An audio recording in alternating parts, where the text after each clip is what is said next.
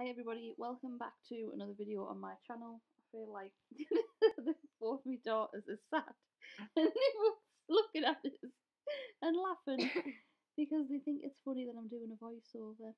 How nice. So, first of all, I just want to apologise for how shaky certain parts of the video are. I'm still trying to just get the new clamp that I've got in the right position so that it's not as shaky. It's not all like this, just certain parts, so just letting you know. So I'm going in there with my Ethel cuticle pusher, which is from NAIO PRO Tools. It is by far the best cuticle pusher I have ever used.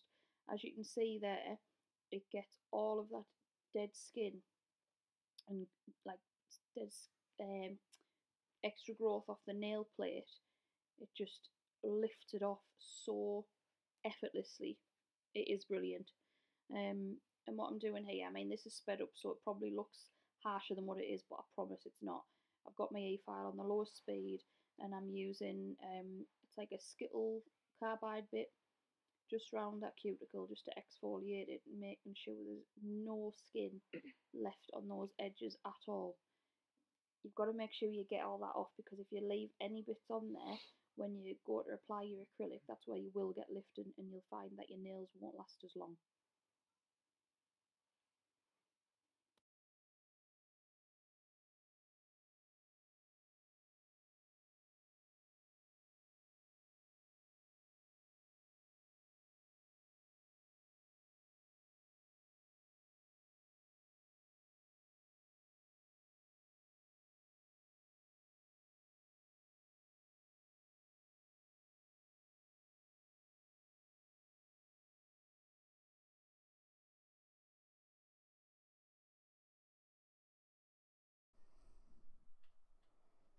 So after I've used that cuticle bit, I use my sanding band, and again, I know it looks harsh, but I promise it isn't. It's still on the lowest speed possible on my E-file, which is speed 1, and I'm just whizzing over the nail, basically removing any shine and just like basically double checking that I've got nothing left on that nail plate. So I'm just whipping around, and it preps the nail as well, ready for your dehydrator and primer to go on and the enhancement.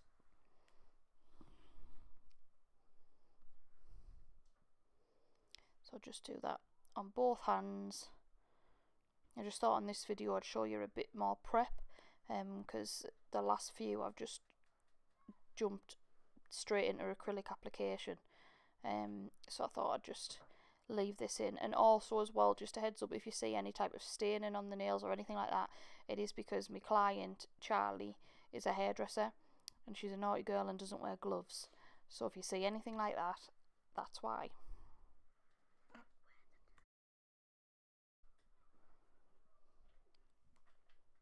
So now I'm just going round with a 180 grit hand file, and I'm just neatening up that free edge and taking any extra length off that doesn't need to be there, because I am going to be using tips on this set, and it'll be the tips I always use, which are the Glitter Planet tips. I always find that the nails grow better underneath the tips when you're actually neatening them up prior to application. So I'm just doing that there on both hands.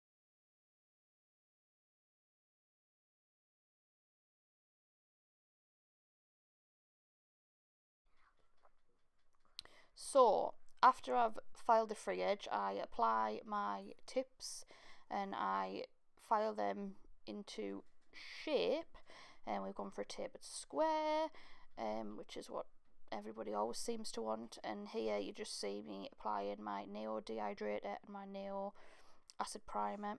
So I'm just fast forwarding through this bit. Pretty straightforward step.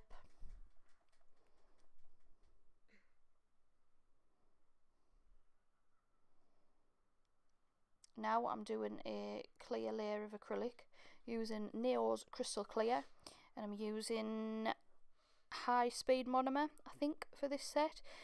I'm just doing the same as I do on every other set. I always apply a clear base, one, to protect the nail plate, and two, it's something to file back to if the client comes back for a redesign, if that's what they want.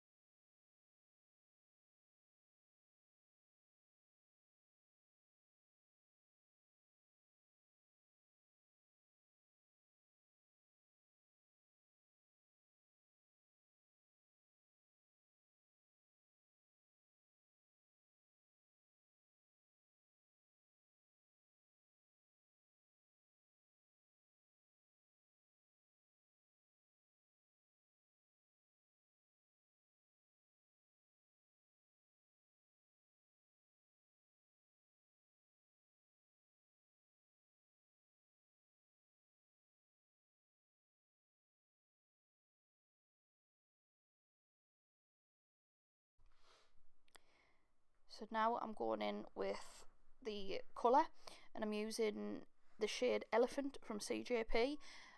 I think this is the first time I actually used this, which was on this set, and it's so easy to use. It literally, you put it down, it stays where you want it to. It doesn't flood the cuticles. It's just absolutely amazing. And same as always, I'm just using this as a colour, and then I will cap in clear.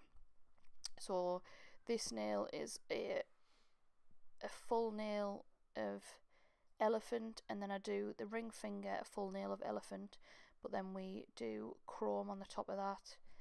I think the ring finger is full elephant, and then the pointer finger is full glitter.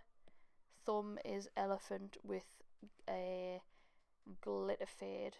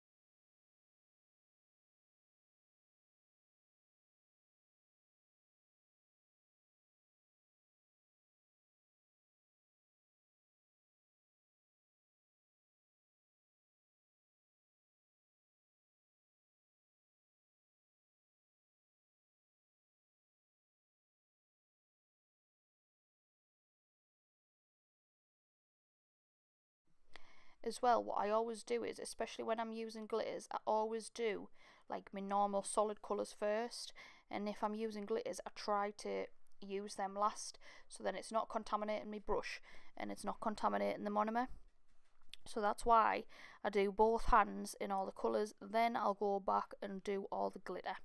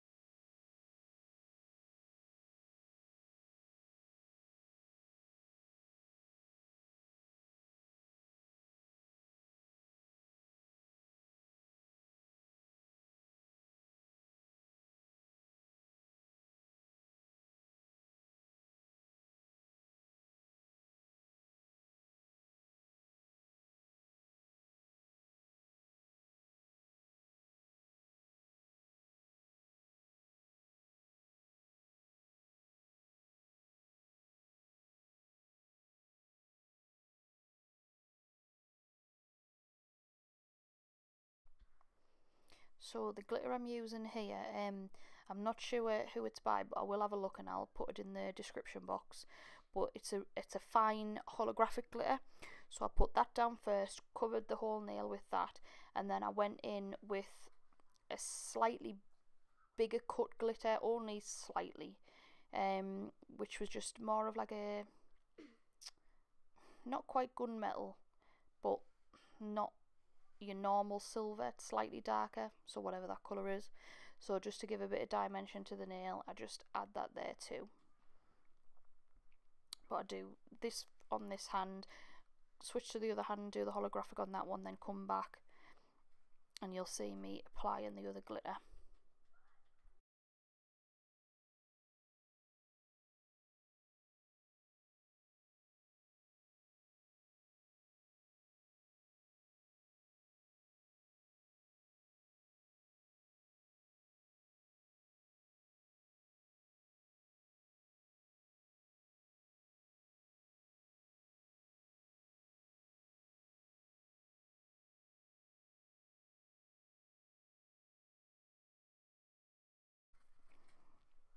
I need to try and finish this voiceover soon before my Mac dies.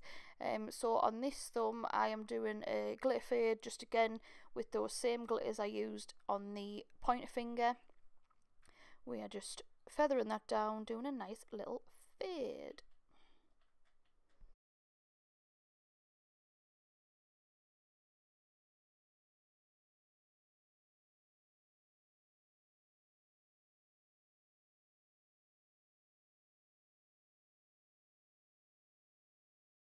So once we finish with the actual design or colour or whatever you want to call it, because this is just a really simple set, I'm just going in and capping all the nails as always with my NAIO Crystal Clear.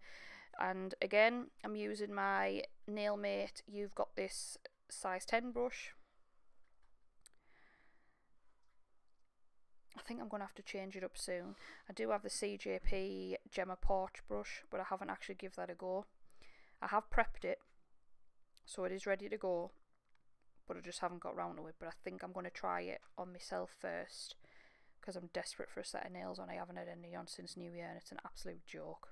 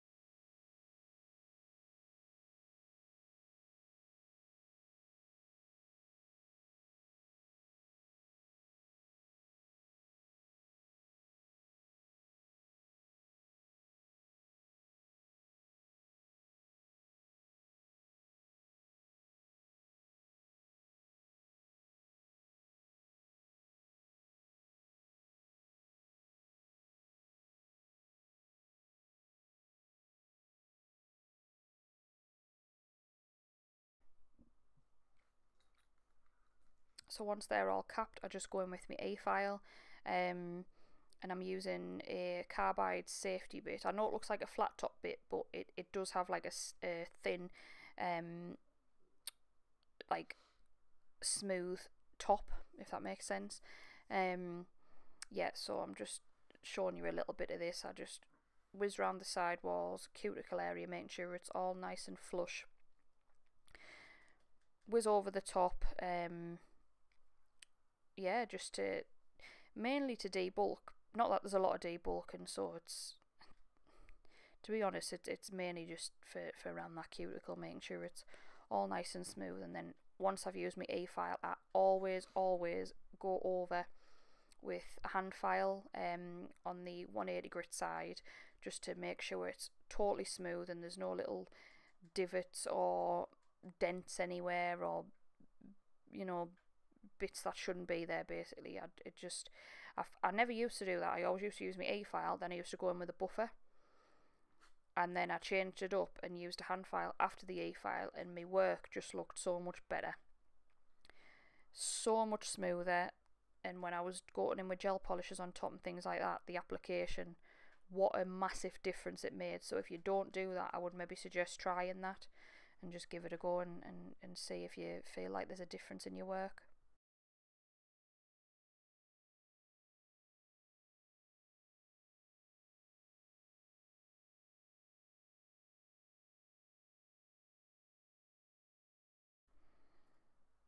Then I nearly forgot to film this part. I started doing it. I've applied CJP tack free top gloss, which is obviously the no white one, to the ring fingers, and I'm applying a chrome pigment, and I couldn't tell you where it's from. I've had it literally about 2.5 years and I haven't got a clue where it's from. I'm just using a silicone tool to just rub that in, make it all nice and shiny, and then once I've done that, I just use a melt blown wipe and I just go over that just to get it all nice and smooth, so there's no like bits of pigment stuck on the top before top coating it. And I just go in again with that same top coat. I do double top coat this nail, but for this I'm using the CJP tack free top gloss again on that nail. Always put it in a cure for 60 seconds. Now I'm doing all the rest of the nails, and I'm using my Nailmate Super Gloss as always, and I will go over that chrome one as well. So I just get all those nails top coated.